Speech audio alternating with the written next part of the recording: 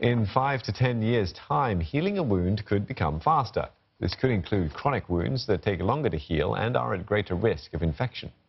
Now, most of us take wound healing for granted, but some wounds take longer than others to heal. And according to scientists from the Nanyang Technological University in Singapore, certain stem cells in our bodies produce healing agents like secretome to speed up repair of damaged tissues.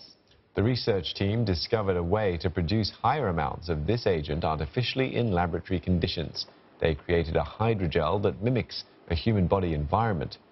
And when placed in this gel, these stem cells produce high amounts of secretome, which were collected and applied to wounds of mice. Wounds with this applied on them healed faster by more than 10%. In this particular research, we look at how secretome will affect wound healing, but I think the implication is much broader.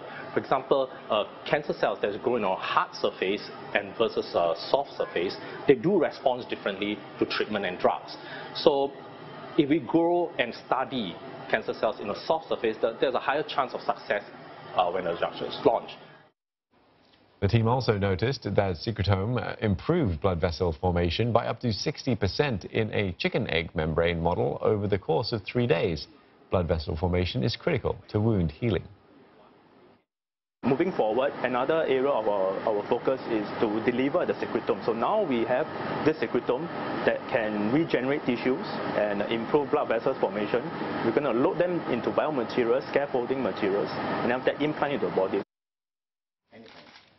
And once rolled out in the future, this discovery is expected to benefit victims of chronic wounds, such as diabetic wounds and patients with cardiovascular diseases.